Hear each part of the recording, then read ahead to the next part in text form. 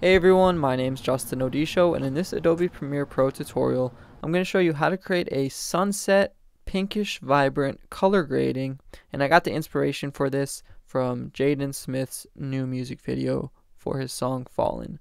Also, before we begin this video, if you guys want to follow me on Instagram and Twitter to stay up to date with what I'm doing, you can follow me at Justin Odisho. I love connecting with you guys on there, so I'll leave links to that as well. So in that music video, it's got some really nice shots overlooking this valley or kind of mountain area, and it's a nice sunset, and you got this deep pink and blue color.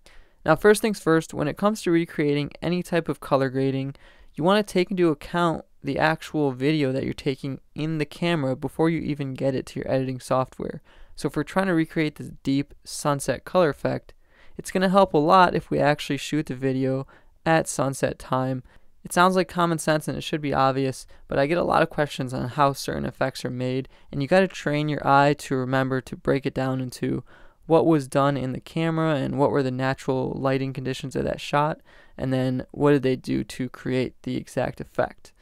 So in this case, we've got a nice pinkish, yellowish blue sky, and it'll be the perfect starting point for us to actually create that deep sunset color. So I have a little sequence of clips put together on my timeline, all shot around the same time of day and location. And in order to begin adding the color effects, I'm actually going to add them on a new adjustment layer on a track over the clips. So highlight your project media bin and then go to File, New Adjustment Layer, press OK, and you should see that empty black adjustment layer pop up in your media bin. You can now click and drag this over your clips and expand it over several clips so you can add your adjustments without having to do them on each separate clip. Now we can begin working on that sunset color. So open up your Lumetri Color tab and let's work sequentially down here. So under Basic Correction, here's where we can begin really warming up the temperature of the colors.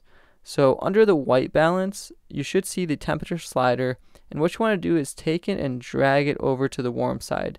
That'll immediately make it a lot more golden looking, really pull out those sunset colors, but you don't want to get too harsh with it to the point where the skin starts to look weird.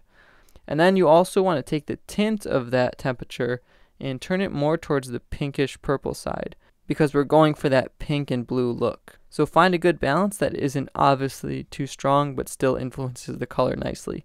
If you want to preview what you're doing, you can always uncheck the correction box and see what it looks like before and after, or hide the visibility of your entire adjustment layer track to see how far you've come. Continuing on with our basic corrections, what I like to do next is actually turn down the highlights a bit. So oftentimes when you have a sky, it might be a little bit too bright or overexposed in your original shot. So by turning down the highlights a bit, it allows some of that detail to come back and really lets it become more influenced by the temperature and tint adjustments.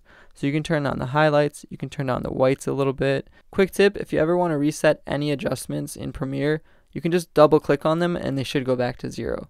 So that's what I'll do for the basic correction tab. You can see it already creates a really nice effect. And next you want to head over to the creative tab. Now in the original music video, there's a bit of that faded film look, and lucky for us, Premiere actually has a built-in setting for this right under the creative tab. So I'll turn up that faded film look a bit just to soften up the blacks and the shadows of the image and give us a softer vintage feel. That's all I'm going to do in the creative tab. And lastly, I'm going to open up the curves adjustment tool. Now here we have a really powerful tool to influence each of the individual color channels exactly how we want. So each color channel is represented by this line, and the right side influences the highlights of that channel and the left side is the shadows. So the white circle is the red, green, blue, or all color channel, which just influences the contrast. Then you have red, green, and blue separately.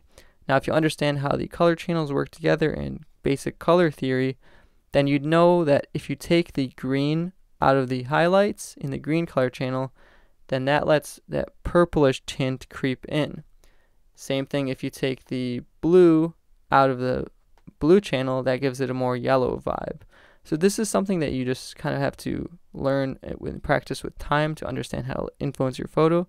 But in order to get more of a sunset pink and blue look, what I'm going to do is go to the green channel, turn down the green just a bit to get more of that deep pink, but I'll also move this point to the left so that it doesn't influence the skin too much, and it's not giving overall pink look. It's only giving a pink look on the highlights. Next, I'm going to go to the blue color channel, and I'll lift the blues up in the shadows just slightly to create a more blue tone in the shadows. Then I'll head over to the red color channel, and if I pull some red out of the shadows, that'll create a more blue overcast look on the shadows and the skin and the darker parts.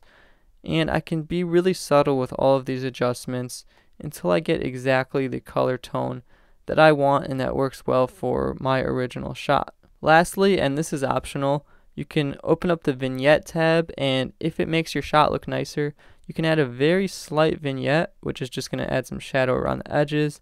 I like to feather it quite a bit and turn the midpoint up so it doesn't creep too far into the photo, but that's what it would look like with a vignette around the edges. And then if you need, I would go back to each of the sections like creative and basic and slightly tweak some of the settings and just make sure everything blends and mixes together nicely. Quick tip to keep in mind: if all of your clips are around the same lighting conditions and area, then you should be able to use the same adjustment layer over all of them.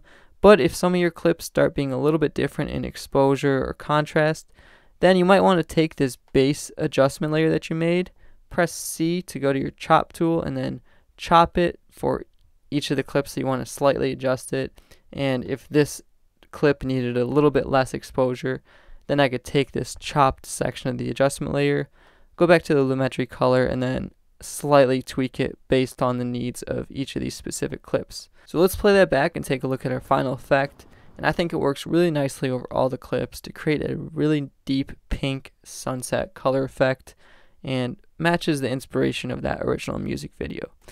But that's how you create the effect. If you guys enjoyed this video, definitely leave a like on it below. If you guys missed yesterday's tutorial on how to create the J. Cole music video color grading effect, I'll leave a link to that. Definitely click here to check it out.